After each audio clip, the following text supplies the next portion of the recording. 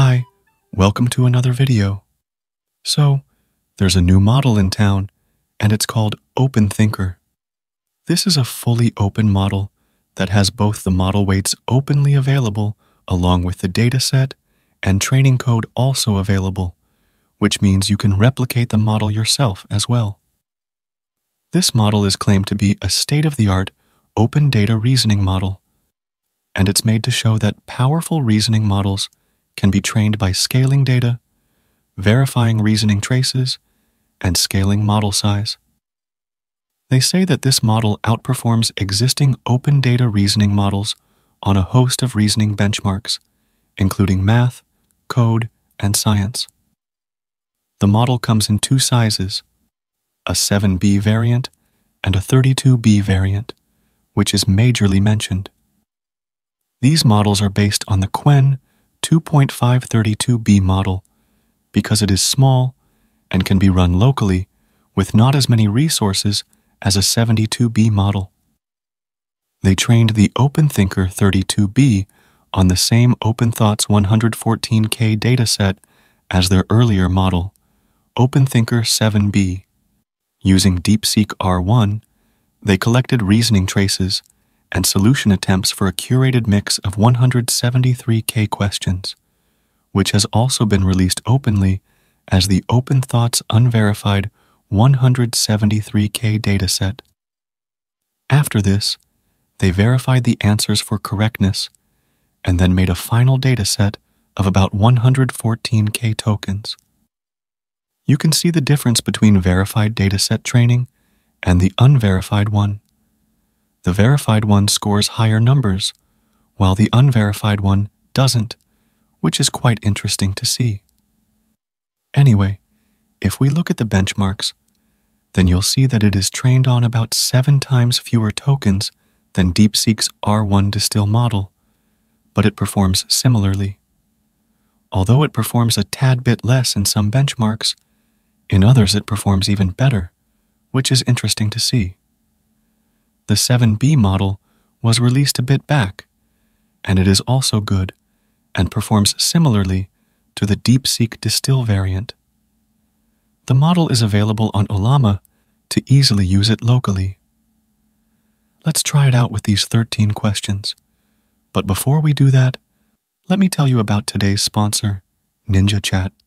NinjaChat is an all-in-one AI platform that gives you access to more than 10 models like Claude 3.5 Sonnet, GPT-4o, Gemini, and even image generation models like Flux, and video generation models like Kling, and much more, all in one place, for a price that's even cheaper than one ChatGPT membership, starting at only $11. Not just that, they have a bunch of AI tools that can help you use these models in intricate ways. They have also recently added an artifacts feature to their platform that now allows you to generate code, preview it, and share it with others using preview links, which is great. It can even run Python code and create charts. You can check them out through the link in the description, and make sure to use my coupon code KING25 to get an additional 25% off these already great deals. Now, let's come back to the video. The first question is, tell me the name of a country whose name ends with Laya. Give me the capital city of that country as well. The answer should be something like Australia and Canberra. Let's send it and see.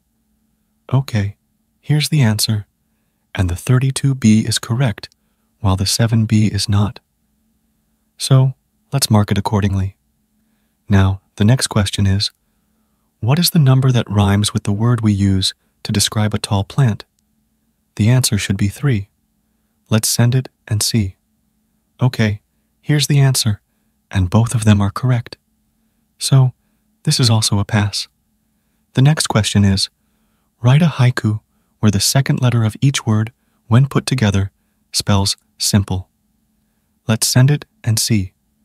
Okay, so here's the answer, and none of them are correct. So, this is not a pass.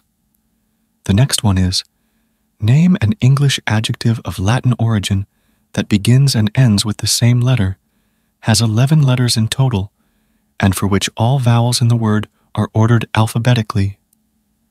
The answer could be something like transparent. Let's send it and see. Okay, here's the answer, and the 32B is correct, while the 7B is not correct. This is the first less than 70B model to pass this question, which is great. So, let's mark it accordingly.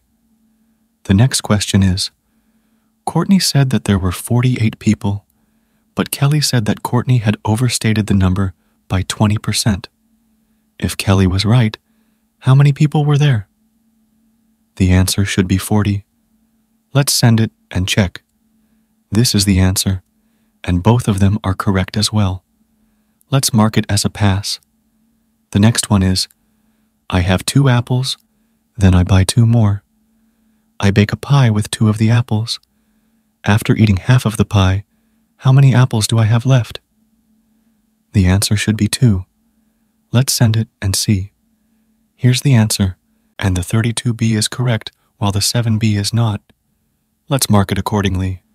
Now, the next question is, Sally is a girl. She has 3 brothers. Each of her brothers has the same 2 sisters. How many sisters does Sally have?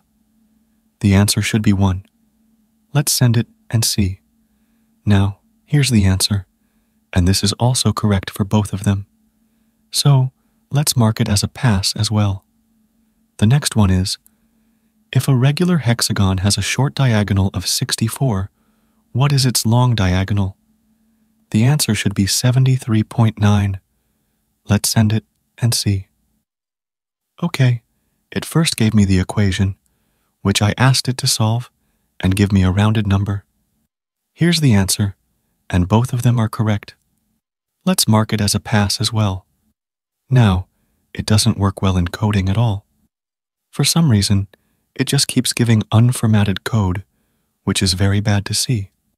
So, all of them are a fail, but that's fine. And the 32B model is actually quite good for general tasks. I mean, it is really good. It's the first model of less than 70B to answer the word question correctly, which is great to see. Plus, the best part is that this is not supposed to be a proper model, but instead is a proof of concept about how you can do distillation and use that. The dataset is also open, which makes it super easy for other researchers to make the dataset even better, and maybe train even better base models like 5.4 or Llama 3.3, and make it perform even better. But this is quite good to see, and it's super cool for sure. You can run it locally, as the 32B model can be run on an RTX 4090, which is quite good. You can also use the 7B model, and it is also good, but I'd recommend instead using 5.4, as that might be better for you to use. Such open source research and open data are really cool to see, and they make future research super good and allow for people to get some better results. You could also fine-tune and do everything like that. I would have liked to see some more model variants on the dataset.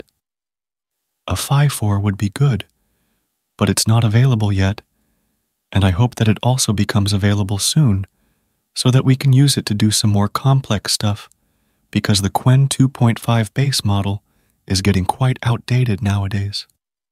Overall, it's pretty cool. Before ending the video, please check out my other channel called AIC King, where I'm also uploading some cool AI content daily. Anyway, share your thoughts below and subscribe to the channel. You can also donate via Super Thanks option or join the channel as well and get some perks. I'll see you in the next video. Bye!